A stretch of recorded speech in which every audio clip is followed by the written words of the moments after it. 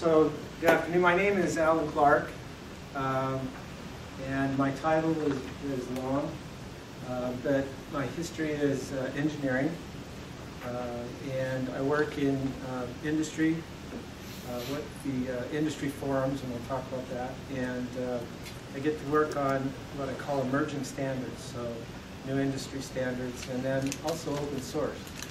And they actually, all three go together.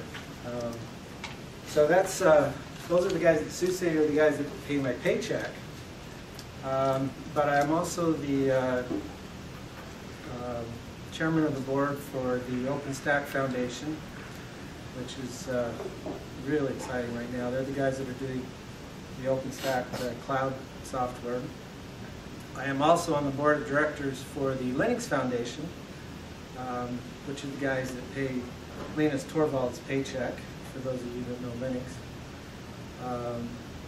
I'm on the advisory board for LibreOffice, which is the open source Linux version of OpenOffice, and involved with GNOME Foundation and KDE, so I've been all over the place.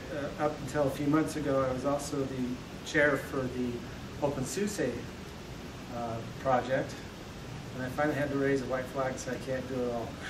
I had to give that one up. You think? Yeah, so I still participate in the OpenSUSE community, but I just didn't have the bandwidth to deal with that as well. So my background is open source, been doing it for several years, and industry, new and emerging technologies in the industry. So involved, like I said, with the latest one is cloud. And so I wanted to talk today about the disruptive nature of open source and talk about why is it winning? Why is it winning against proprietary implementations? And I'm actually pleased we've got people here. I kept thinking, 4 o'clock on a Friday, who's crazy enough to hang around? So I appreciate you showing up. I'd actually like to have this be a lively discussion rather than just me flipping a bunch of slides. But you're also going to hear it from my perspective, with the people I've worked with, and I'm going to give you some examples of why things work the way they do, and just give you some personal insights from that. But I thought it'd be good first to talk about open source, make sure we have the same definition, because when I travel around and talk to people, they're going, oh yeah, everything's open source, but there are differences. People have the idea if I just put source code out there on the internet somewhere, that's open source. And then you hear other variations, they'll call it open core and so forth. But open source, and I'm stressing this point for a reason, right? It goes back to why open source is winning. So when I say open source, what comes to your head? What comes to your mind? What constitutes source? Unity, Okay. you know. Source code, you've got a community around it. Yeah, well, it's like a movement. It's a As opposed to movement. the proprietary software. Okay. It's Okay. it's an So active Vibrant, dynamic group solution. collaboration. Okay. Cooperation. Okay. What else? It's more network instead of our control. Okay. More network. So it's community, just individual. More of a meritocracy. GPL. Meritocracy. Exactly. Versus. Yeah. Our, Dana, how are you, sir? Hey, Alan. So, well, so you're hitting on the right topics. So a couple others that I want to stress is the source code is out there, but the rules around it are such that you have free redistribution. Okay, so I've seen projects, they'll say, oh, we're open source. They put it up there, but they put all these rules up there about how you can and can't use it, or you can't redistribute it, right? Oh, you can if you're doing it for non-commercial purposes or whatever. We'll put some weird constraints on it. And that's not open source, okay? So it's very important that you have redistribution capabilities. It's available in source code. You can compile it and redistribute it in both source and compiled form to whomever you want. It's also important to know that there are rights attached to the software, to the source code, right? Some of those rights are more freely than others, and so those rights are described through a license. Okay, so the source code out there does have a license associated with it. And that license needs to allow for modification. So the license needs to be free enough that I can go in and tinker with the code and modify it, and I can redistribute those modifications, right? And also the license has to be that it can't be product specific, and I'll give you a couple examples of those. So I've seen licenses where they'll say, you can use this software, let's say it's scientific software. Well, you can use this software anywhere but in the scientific community. Well, that's not open source, right? That's just some guy trying to get your help for him to corner a market, and that's not open source. And so here's an interesting question for you. So there are several different licenses out there. The most, what are some of them that you've heard? GPL. GPL, yeah. MIT. Excellent. Yeah, there's BSD 3 clause. yeah, there's all types. So we've got GPL, which is very restrictive, right? As far as you contribute, you modify, you gotta give your code back.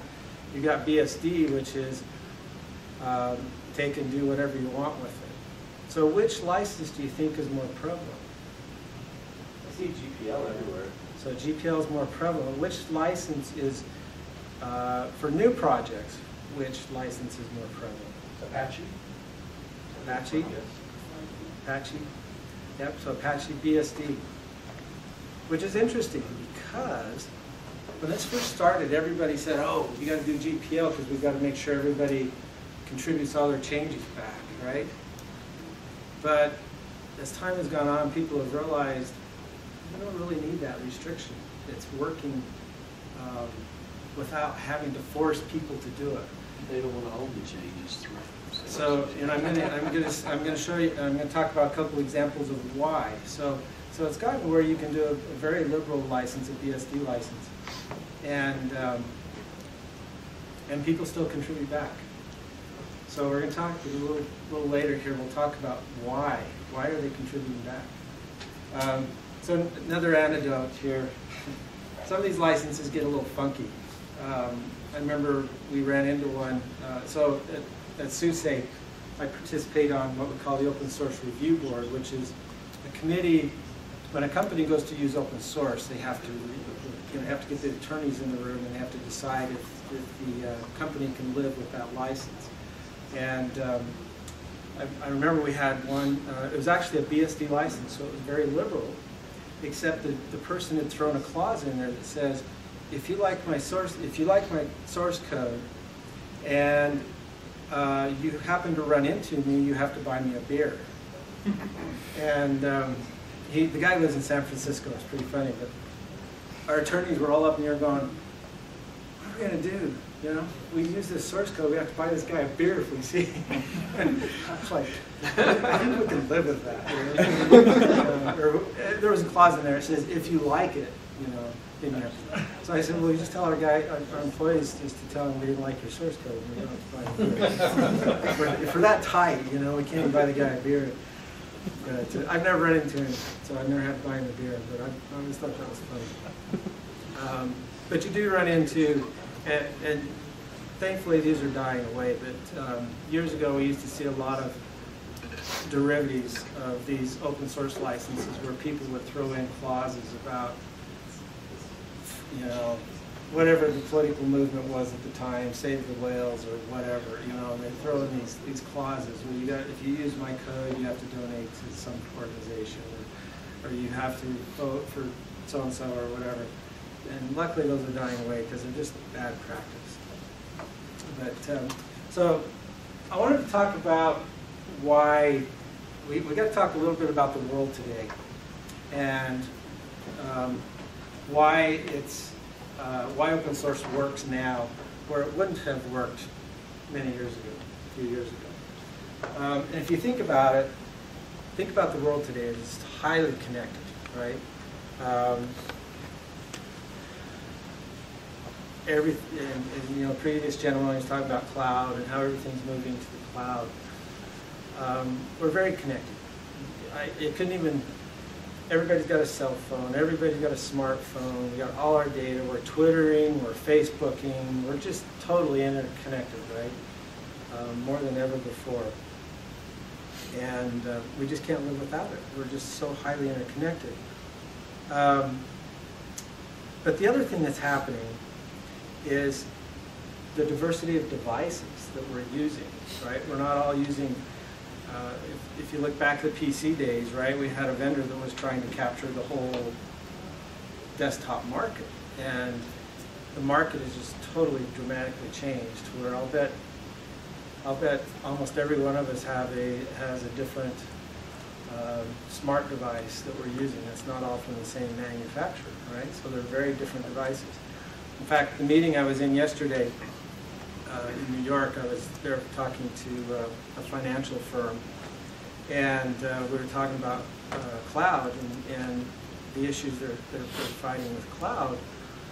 And he's trying to get, well, I won't go into the details of what he's trying to do, but he's got to deal with connecting all his employees plus users of their services. And he kept telling me, but you don't understand the complexity we have here. And I said, well, okay, so describe it to me. He says, well, first off, we have 1.7 million users that are expecting a response in less than a second, okay, from their web service. So quick response. And he says, but it's not just the 1 point. And I was going, well, that's not that big a deal. And he's going, but it's the diversity of the devices that they're hitting us with, right? It's not just that it's 1.7 million people. It's 1.7 million people, and they all have 1.7 million different devices that they're hitting them with. And that diversity is creating this complex environment for them. So that's pretty interesting. So we're all very connected. But if you think about it, the world is very different. So I noticed an article earlier this week on CERN. It's the 20th anniversary of CERN giving away the, what they said, giving away the web. So you guys know who Tim Berners-Lee is? He's one of the nicest guys I've ever met. I met Tim before he was actually knighted by the Queen years ago. I was part of the World Wide Web Consortium, and believe it or not, back then we were debating the whole HTML standard, and it was amazing because see, back in those days, open source wasn't that prevalent, and so there was a lot of battles going on with proprietary protocols, and amazing how many companies were trying to capture the internet back in those days. Right? It's like early 90s? Yeah, this is early 90s. They were trying to capture the internet, and they were trying to capture that protocol, because they all realized, can you imagine if you could control the internet? They were trying to follow the Windows business model. They were, and then, not surprisingly, they were one of the leaders there, right? So, but it didn't happen because Tim Berners-Lee had a vision, and it was this principle of universality and universal access. And it started back when he was working for CERN. We could talk about CERN, that's a cool place. Just as a side note, I was talking to, so CERN's part of the OpenStack Foundation, and I was talking to Tim Bell, who's their director of IT there, and they run OpenStack. And anyway, he was telling me that when they run that little collider they have over there, Little collider? that little collider, yeah, he says that thing generates 2 terabytes of data per second. Wow. 2 terabytes of data per second. And he has to get that data out to 10,000 researchers around the world, right? So we're talking a ton of data. So he has to process it. So when he processes it, he says he processes it down to about a third of that. And so a third of 2 terabytes every second. And he's got to get that data out to all these researchers. So back when Tim Berners-Lee started with CERN, he had the same problem. He was trying to get this data out to these professors and universities around the world, and they were discussing how to do it. And that's where the idea of the World Wide Web came about. And this is back in 1993, and they were discussing with CERN about, okay, how do we do this, and you know, whether CERN should own essentially own the web, or they should make it open and make it free. And Tim argued that it should be that CERN shouldn't own it, so they shouldn't claim ownership on it, but they should make it open and free. You know, great foresight. And so at that time, his management agreed, and they actually created a legal document that says we're opening this up and we don't own it. And that was the beginning of the World Wide Web.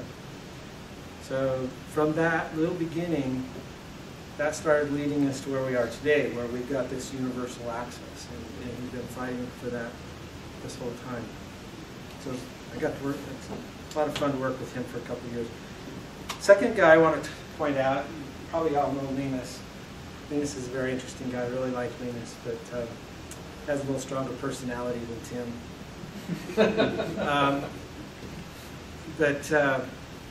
The one thing I wanted to point out here was you've all heard about Linus's famous email that he sent out, right? So in there, though, the thing that I wanted to point out is we got Tim that's created this World Wide Web, and because he's done that, people now can start to collaborate.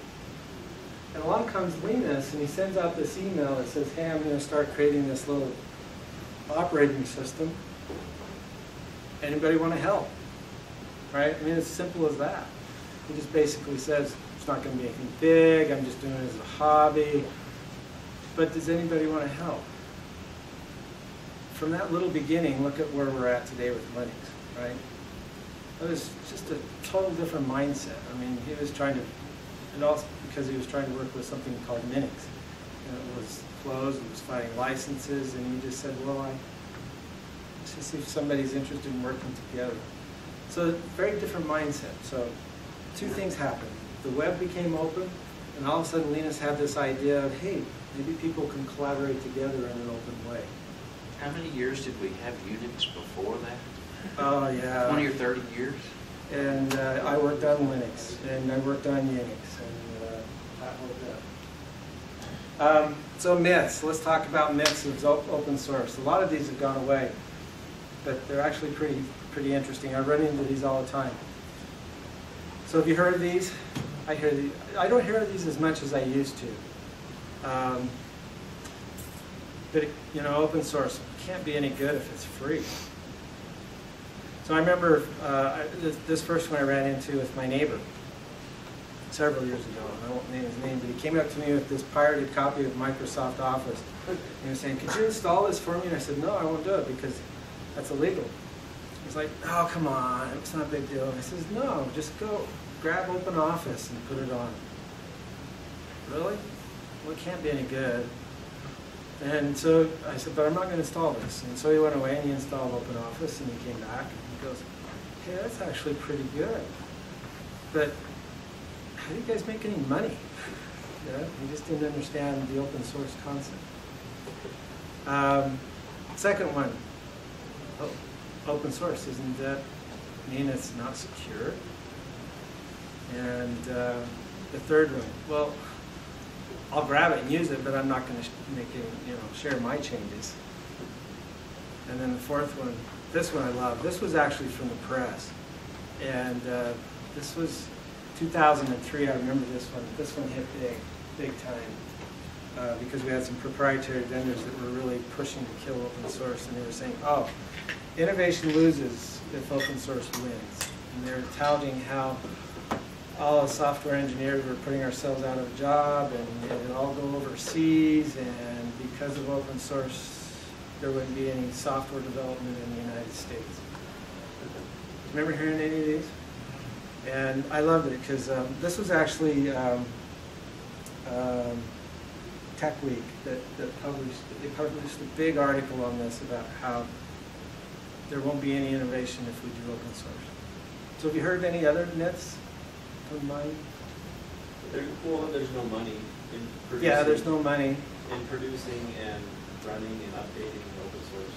Yeah. Which is really not. Yeah, there's no money in open source. That's a good one too. I should have put that one.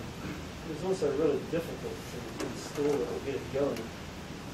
Oh, it's hard. Yeah, it's hard. It's hard to install, and yeah, that's a good one too. I think not so much now, but go back 10 years before World Wide Web and forums and Stack Overflow. Open source is really hard to find support for it, Yeah, unless you could find a decent mailing list. But then you might have to wait 3 months before somebody replies. Yeah.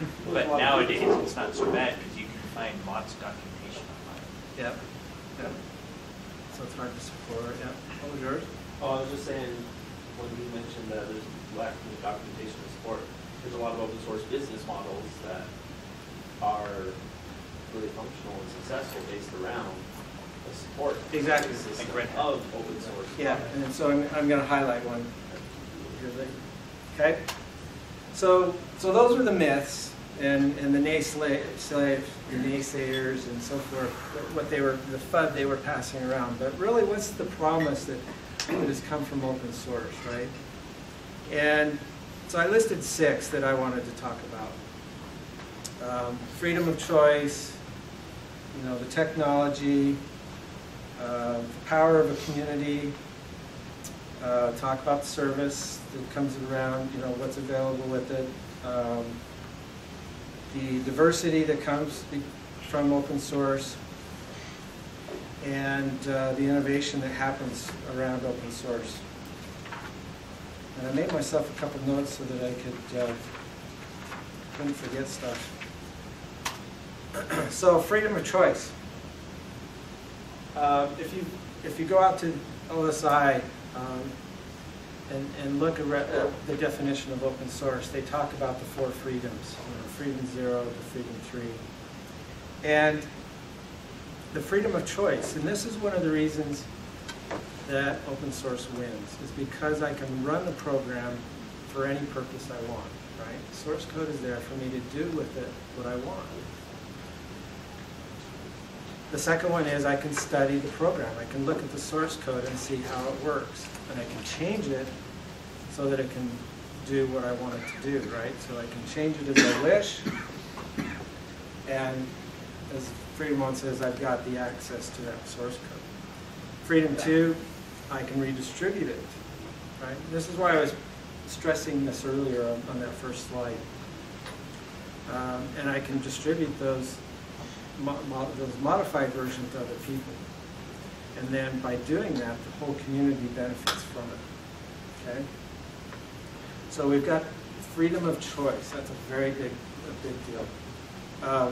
An example of this, look at Linux. Okay? Linux is 21 years old now. And look at the diversity of Linux. It's everywhere. Right? It started out from Linus trying to solve one little problem, and it is everywhere now. It's in your car, it's in your phone, it's in all your computers, your servers, it's in your modems. I was on a flight and they were loading up the your in-flight video service thing, and it had a little penguin. I was like, yeah. It's in your set-top boxes. It's all over. And it's because people have the freedom to take the source code and do with it what they need, right? Tune it for what they want. The financial guys I was talking about earlier, they love Linux, and it's because they can take and look at it, they tweak it. Those guys are after the milliseconds, right? When they're doing the stock exchange guys, right? They're looking to gain every millisecond they can get out of the code. So every unfair advantage they can get. Yeah, it is. It's a competitive advantage. So for them to look at the code and understand how it works so they can tweak it and tune their apps to it is really critical for them. So that freedom of choice has given us the diversity that's making it win. So the second one is the power of the community. And when we talk about community, we always think of, well, we got a bunch of geeks getting together and sharing code. But communities actually consist of more than that, right? You have the developers, but you get administrators involved, for two reasons. Well, at least two reasons. There's usually more than two reasons. One, they want to understand the code, and so they want to come and see and talk to the developers. And two, they want to know where the developers are going, right? Because in open source, when you have a community, you have a diversity of people involved. There's really usually no set roadmap. And I've sat in the room with Linus and all those guys, Greg and Ted and James and all those guys, and you know, just trying to get a roadmap out of them is just impossible. But they'll always tell you about the cool thing they're working on. Right? So for them, that's the roadmap, is the cool thing they're working on. But there's nobody sitting up on top writing all this down saying, okay, here's the roadmap for the next 5 years. Just isn't there. Third part of it is the users. I mentioned Tim from CERN, for example. He heads up the users group for the OpenStack community. And they're there because, again, they want to see what's going on. They want to contribute. They want to come back and talk to the community and explain how they're using it. So if you're at an interesting case, we had the OpenStack Summit 2 weeks ago. We had Best Buy stand up and talk about how they're using OpenStack. And he put up a slide and he says, okay, we really have to have agility, guys. Let me show you why. And so he showed the slide, and I'm sure you've all seen this, right? So he talked about their web use and how consumers and users are coming to their website. And he showed this line, and it was like, you know, until you hit, you just kind of up until you hit Thanksgiving. That went ping out of the roof and back down after Christmas, up. So over Thanksgiving, he said they have 7 times, on Thanksgiving Day, they have 7 times the traffic. Okay, so he's going, guys, I need agility, right? So users come to the community to express their needs and explain why they need. Another good area is documentation. We have a lot of writers that are participating in these communities. They have no idea how to write code, but they're very good at writing documentation. And so they come and contribute that. Marketing, marketing types will come and join. And legal, even legal. We actually have a legal team. They're not legal, they're not hired lawyers. They don't provide advice as far as legal advice as an attorney for the attorney for the foundation, but they come in and they'll talk about legal issues for open source and the communities. And one of the ones that we're talking about right now has to do with intellectual property and the risk that we have right now in the cloud space, and how are we going to solve that. So we dealt with that issue in the Linux arena, and so we have those similar questions in the cloud space now. How are we going to deal with that? So there's a bunch of lawyers that are very interested in that topic, and so they come and participate. Can you elaborate on what's going on? Yeah, so they're talking about what's the right thing to do, and in particular, the example I'm giving is OpenStack. So intellectual property. How do we deal with that? How do we protect the community? Aren't there already licenses in place? So, yeah, we have the license, but license is different than patents. So I'm talking about patents. Wow. Okay, how do we deal with patents and trolls, particularly trolls, right? How do you deal with them? And Linux has an answer to that. They created the Open Invention Network, right? Which we go into the history as why, but it has to do with a 3-letter company that is out of Utah. So, you know, the question is, does OpenStack do the same thing? Do they just use OIN? Do they do something different? And so you really have to analyze what the risk is. You know, who are the potential threats? What are the threats? You know, what are they? And so we do some analysis on that, and then based on that, we'll decide what's the appropriate action. So you're talking like the patented technology of like cloud software? Competitors. Oh, cloud software, right. So the patents that are involved with the technology within OpenStack, and what are the patents that the competitors have, and how could those be used? Are they with companies that are just purely defensive, or are they with trolls that are just waiting for the market to get real red hot, and then they'll come and exploit it? Yeah, extort. Primary defensive to avoid anything like that, not letting anything into the... Not allow patents? Is that what you're asking? No, not, I mean, do they just, before they put their license on it, do they make sure nothing in there that is patented, or what's the general strategy to protect? Well, you're looking at technologies and patents that aren't part of the community. So you're looking at what's out there in the open, right? So what if other people patent it, that they're not contributing to the community? I'm not concerned about the patents that are within the community. Right. Yep. I'm concerned about the competitors out there that hold patents that could, we could potentially infringe, right? And they could use to extort on us. So could they potentially go out after the users of an open source software like? Well, that's what they tried with Linux, right? They tried to go after the users mostly to scare them away, right? So they sued AutoZone and a couple others, and we've seen that in a few places where they'll go in and just threaten them and say, pay us a license, and we won't sue you, kind of thing. And so that's where the Open Invention Network came around, right? Was to say, look, and companies like SUSE put up a policy that said, well, any users will indemnify you, and we'll cover if there's any type of lawsuits and that kind of stuff. So What do you see as the solution to all of it? I mean, in talking Oh, with it's all a these complex topic. It really is. When I hear about it, I feel like I just want to start over, but that seems too hard. Well, right? so you have to remember that you can't just get rid of the patent system. It's in the Constitution. So you have to amend the Constitution to get rid of the patent system. So does the patent system need to change? Yeah, but it's not going to go away. Well, the problem with patents is they can cover things that are reverse engineered, right? So even they can patent functionality rather than the source, can't they?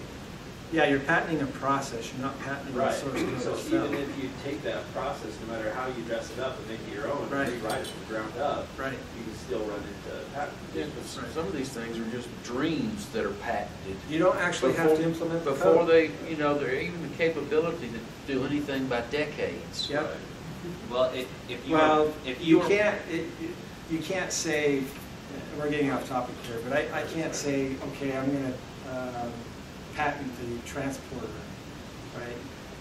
You actually have to show a method that says, here's how I would do it. Doesn't mean I have to implement it, but I actually have to prove that I can do it.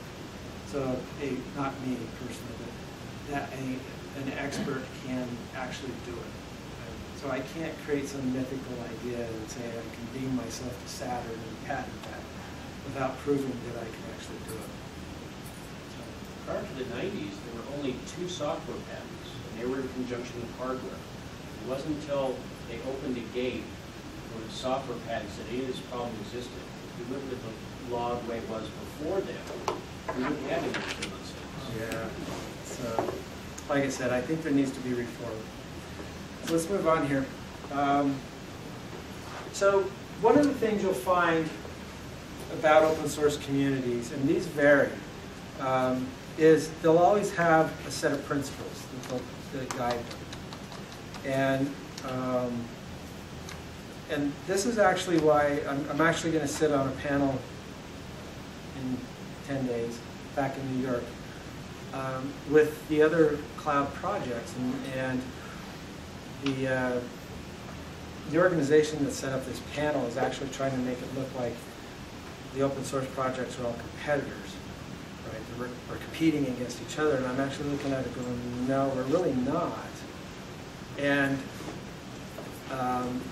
because with open source, the projects set up these principles, and everybody's principles, they're very similar, but they're always a little bit different, and that difference actually differentiates them, and you'll find that these projects will always head in a little bit different directions. Some will focus more, for example, OpenStack you'll find is focusing more on enterprises and business.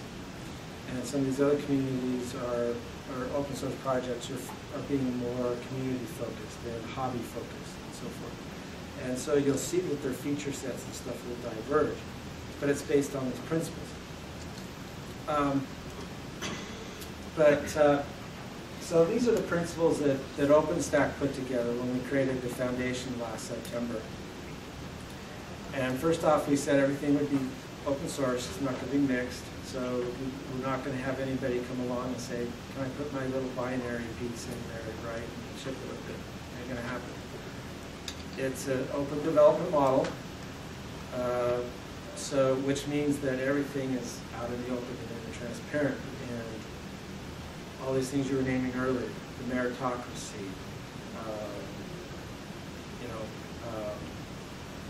anybody can come and develop. So all code is freely available, it's all out there in the open on GitHub. We picked the Apache license. Other projects will pick different licenses. GPL, for example, the Linux kernel is all GPL2, and forever will be. That's one thing about when you pick a license. Changing it after it is just impossible, right? They keep having discussions, and there's a lot of pressure on the Linux kernel guys to go to GPL3. And the answer is you really can't, because everybody that contributes to that license. Okay? And so now to change the Linux kernel, you got 20 years of contributions. You got to go back and find all those contributors and get them to agree to change their contribution to a GPL3 license. You're not going to be able to find half those guys anymore, right? So it just doesn't happen. The other project principle that the OpenStack goes under is the open design process, and which is why we have our summits every 6 months. And so the design model is that we start a new release every 6 months. And a couple weeks before we start the release, we actually hold elections. So each of the components, the compute component, the network component, the identity component, and so forth, those are all broken up into separate projects, and each project has a project leader. And every 6 months we elect a new project leader. Now, it turns out that a lot of those just get re-elected.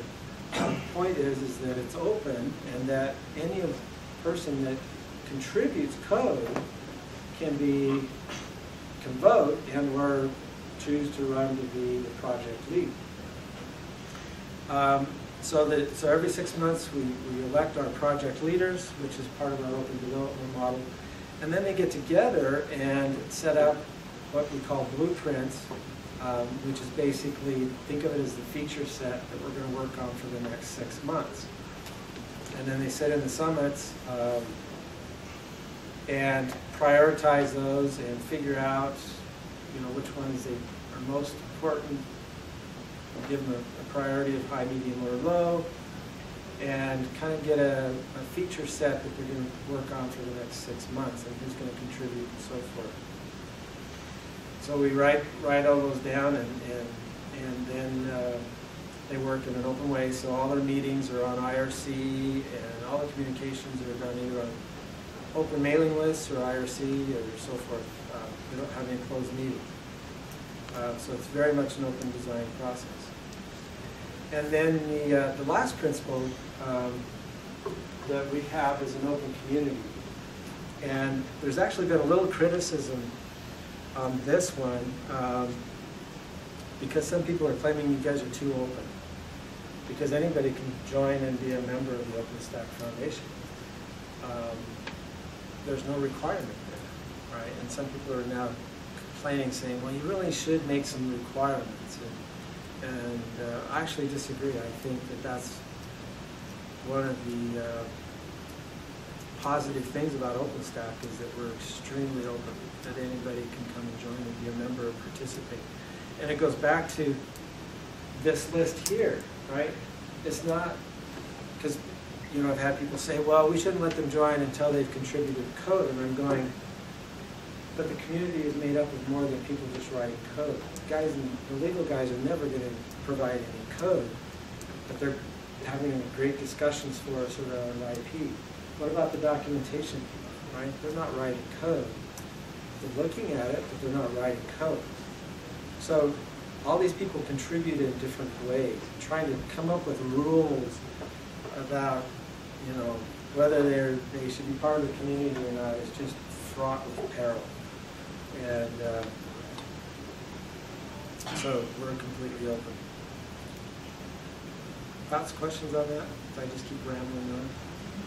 Can chatbots be part of the community? Can what? Can chatbots be part of the Chatbots? Yeah, no, that's, you know, you're actually making me go, yeah, we have to watch for those. No, the criticism comes because in OpenStack we set up a board of directors and we set up the technical committee. And the board of directors, there's several community seats on the board of directors. And so it's the open community that elects those seats. And there's been criticism saying, oh, we have people joining the community just so they can vote to get their favorite friend on the board. And so we've had some arguments back and forth about whether that's true or not, and I don't believe it's true. I don't think there's that much influence that they could exert on the elections to make that happen. But that's where the arguments are coming from. So I wanted to give a couple examples here. So as you look at OpenStack, and this is the other thing that I want to talk about here. So right now, in fact, that number's probably off. We're up over 9,000 members. Okay, so this project is 2 years old, not even quite 2 years old. Started out with 9 people, and we're up over 9,000. We just, as I mentioned, we just had our summit in Portland. Well, in fact, I'll step back a couple. So a year ago, April, we had the summit in San Francisco, and we had 1,100 people show up. And everybody, all the critics came out and said, well, that's just because you held it in Silicon Valley and people didn't have anything else to do, so they showed up and free food. And then we're like, well, okay, whatever. So then in last fall, we held it in San Diego. And San Diego, we ended up having over 1,300 people show up. And we were planning on 1,000. And we cut off the registration, and you said, we can't handle it anymore. You know, caterers really don't like it when you have more people show up than what you paid for. So we cut the registration off at 1,000. We had 300 people show up on opening day that hadn't even registered. They just showed up.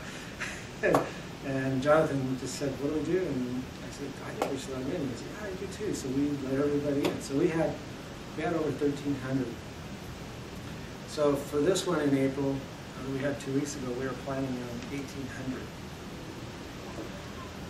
And ended up, I haven't seen the final count, but it's anywhere between, it's probably come out, I've just been on the road and I haven't seen the final count, but we just keep growing and growing and growing. You just get this momentum, right, that's rolling with it. And people are very interested, they want to hear what's going on, and they want to participate. And they want to participate with their expertise. And the interesting phenomenon here is the strength worldwide. I was in China last fall, and huge interest, and they're contributing, which is another reason why you have to be so open, and why we pick a medium like IRC instead of trying to do phone calls. Phone calls are horrendous when they've got mixed languages around the world. But when you get it in a written form like IRC, people feel much more at ease in trying to contribute. So this last release, we had over 500 people contribute code. So the history of the project, we've had over 800, so 500 of those have been within the last 6 months that have contributed code. And we have corporate sponsors. So the last count, we have over 150 corporate sponsors. All right, so these are businesses contributing, if not money, people and time. So there's money in open source, right? When people say, well, I can't make any money, that's a falsehood. So Grizzly, so again, we go on these 6-month stints, and I'm just trying to give you examples here. I'm not, but Grizzly, they had 230 blueprints completed. It was over 230 in 6-month cycle. Okay, 3,200 patches. That's a lot of work. That's a lot of work. That's just in 6 months, right? Yeah, that's just 6 months. So just to give you a comparison, Linux actually still is larger. So Linux, they can get upwards of 10,000 patches. Right? So they're still bigger. But their feature set is actually smaller. So if you call them blueprints, the number of blueprints, theirs is a little lower than this, but the number of patches are quite higher. So an interesting side note here.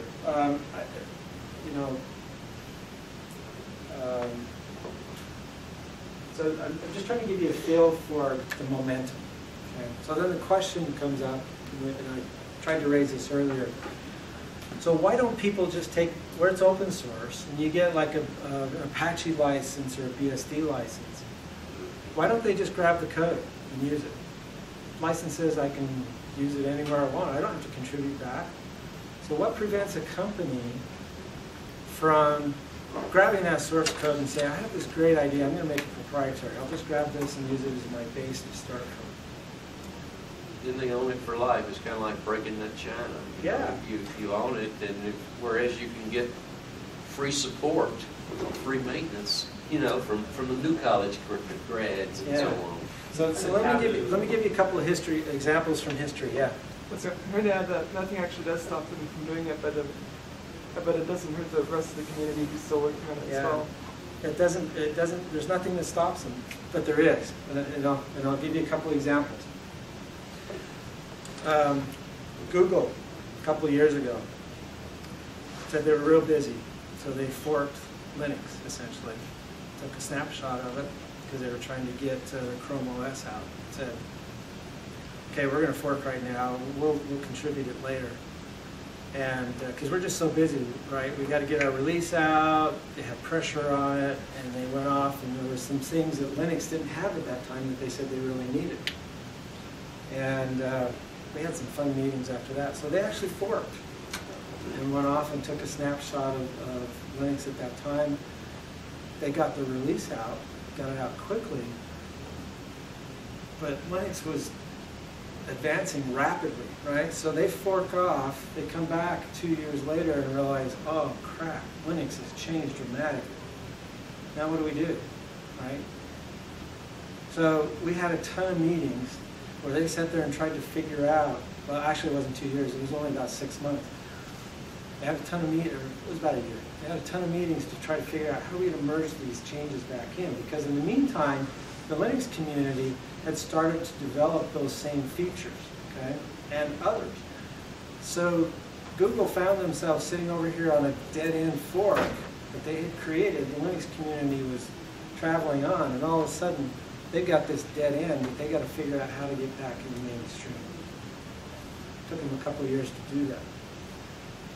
Another example, and I didn't bring my phone today, but if you pick up your phones, the embedded world, and if you look at the Linux Foundation, they've gained probably 30 or 40 members over the last 2 years, and it's the embedded guys.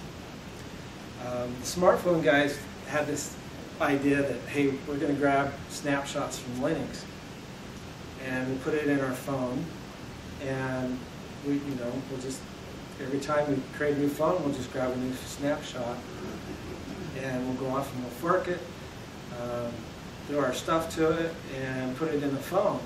And so they were working on this model that every time they would develop a new phone, they would just go get a new snapshot and start from scratch. So they end up throwing away everything they did and grabbing a new release. And they realized, we're throwing away a ton of work. So they do all this work to put it in their phone and throw it away to start over. They finally came to the realization that's kind of a dumb business model. So now they're trying to work, and you're seeing much more contributions coming from those guys back into the main line because they're finding it's just too expensive to try to just take a snapshot and maintain that on your own. So it's this momentum that is driving people to stay in with the open source community. The other thing that's driving them is we talked about one of the 4 freedoms allows me to go off and scratch my itch, right? Do my own thing. This panel I was sitting on yesterday, well, I better not give the name of the company. In fact, I can't give. I won't give the name of the 2 companies he was talking about. So I won't give you the name of his company. But we're talking about open source and proprietary, and he said, you know, all our new innovation goes to open source first. He says the proprietary guys, they're a hardware company, so they do high-speed networking devices and high-speed storage is their focus of their company. And he says, we're doing all our innovation on Linux because we can get it in there rapidly. He says, the proprietary guys, it takes us at least 2 years, right? Because we have to go to them and demonstrate our need, convince them that it's in their business need to get this feature in, and then we have to go through their product cycle to get the feature out. So he says it takes us about 2 years to get the feature set in there, where open source is moving so rapidly, they just put a guy on it, work on the feature, and in 6 months it's out, right? They scratch their own itch. That's tough to compete with. If you're a private company, that's tough to compete with. So, competing with 800 developers, that's tough to compete with, right? So it's this momentum. If you get these open source projects, they get rolling, it is really tough to compete with.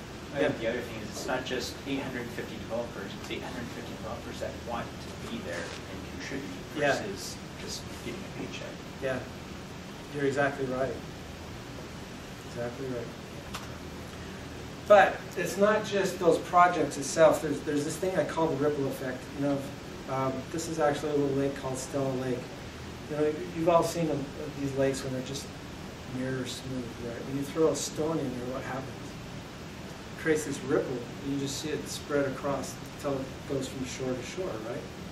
So you have this ripple effect. So a project like OpenStack, they'll go and create a release every 6 months, and they've got all these developers and all this community around it.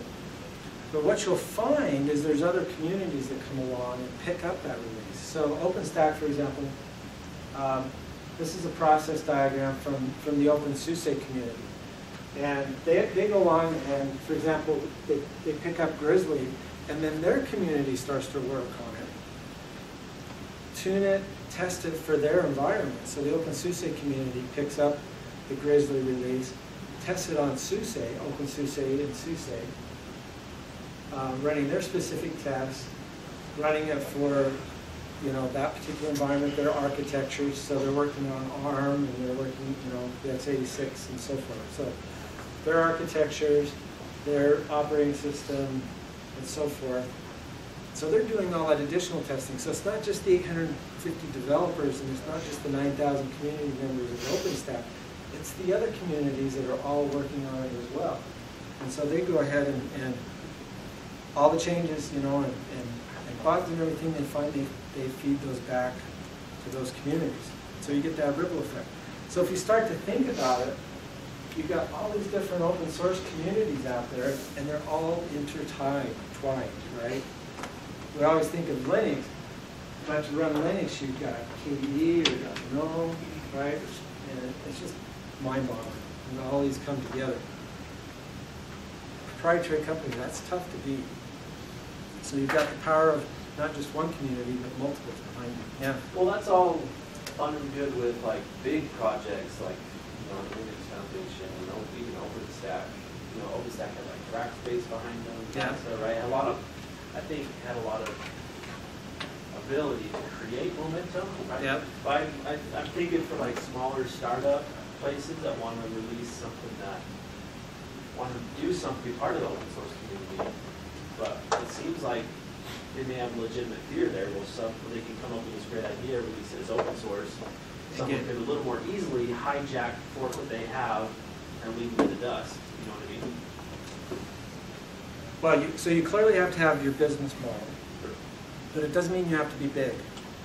Okay, so look at OpenStack. A large number of companies involved in OpenStack are brand new companies. There's still under VC money, right? They're getting venture capital as an open source company, and they focus on a particular area, and they drive their. So you'll find all these companies come in, but they all have their niche that they're focused on. So Red Hat, Canonical, SUSE, for example, we all contribute to Linux, but yet we're all competitors, right? But we all have a little different focus, and so what you'll find is you don't necessarily have to be big, you just have to have your focus and be able to compete with that focus. Okay? I've got a question. Yeah. We're kind of related to that. How does OpenStack kind of interface with the main VMware, for example? They've got the enterprise stuff.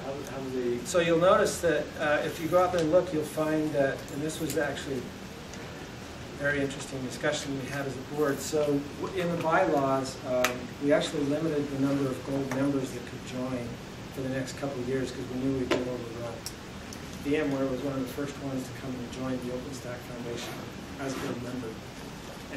And we had some people who were very vocal, like, whoa, what are you doing? You're letting join. They're just going to come and steal our secrets. And we're going, we're open and transparent. We're not going to steal anything. And you ask yourself, why would they join?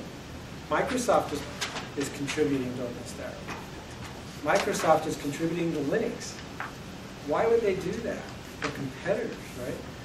And the answer is, and this became very clear again from our, I can give you a ton of examples. It's because you're not going to find a business that will focus, and they don't want to be tied to a single vendor anymore. So you're not going to see somebody that says, I'm a pure X shop. I'm not going to name a company, right? They just don't do that. So the VMwares in the world realize it's going to be a heterogeneous data set. Right? When you talk about cloud, you're not just going to find VMware, you're going to find OpenStack and VMware, and you're going to find Microsoft Azure and so forth. So we darn well better work well together is the answer. And they realize that. So Ballmer tried to fight it off, and they realized we've got to work well together. So Microsoft is doing the same thing. They have to run with Linux. And so they're there, they're contributing. They've got their niche. They're going to push VMware, but they're going to say we interoperate with OpenStack. All right, we got to hurry here. So what I wanted to point out was exactly what we were talking about. Is you'll find these companies have their focus. So all those companies are coming together and they're contributing, but they all have their focus. So SUSE, I picked SUSE because that's who I work for. SUSE has his focus, right? And this is what they focus on. And so they have their particular focus. And they have their particular markets that they're focusing on, right? You'll find, for example, SUSE is focused on the mainframe market. So if you go looking for Linux on the mainframe, you're going to find over 80% of them are running SUSE because they focused on that market. The others, even though we collaborate, they're competitors, but they focused on different areas of the market.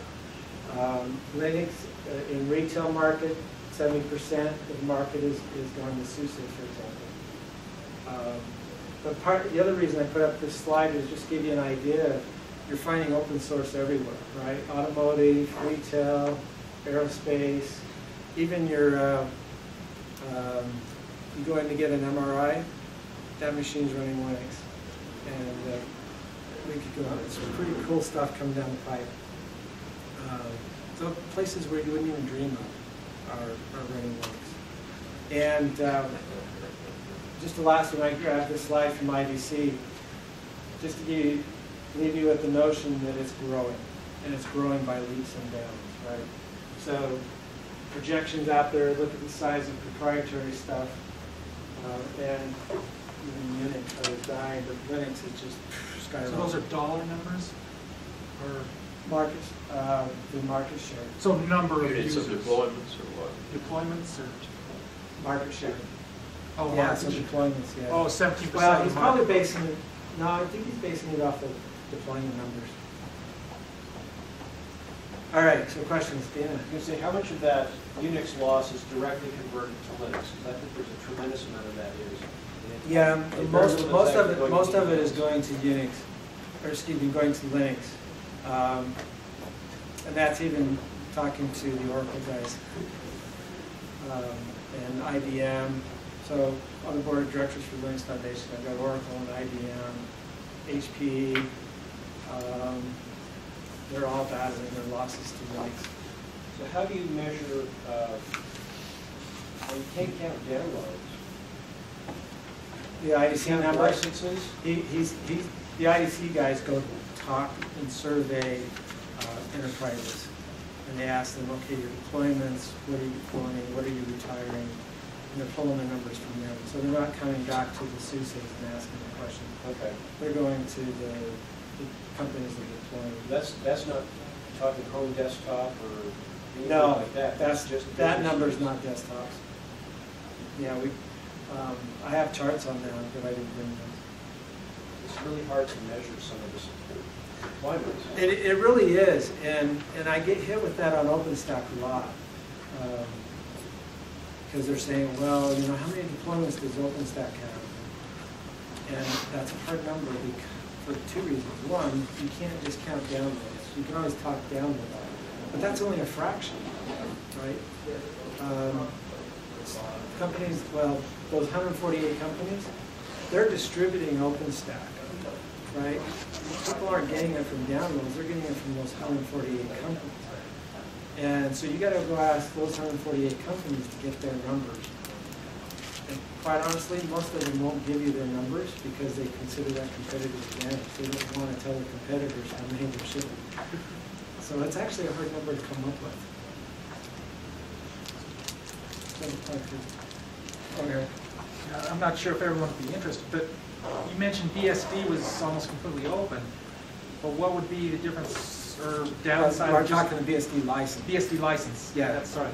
But what would be the difference of just sticking something out there with no license? Just say it's free, here, copy this. Well, so the answer is you have to give it, so everything you do essentially has a copyright. So you have to declare some type of copyright. Uh-huh.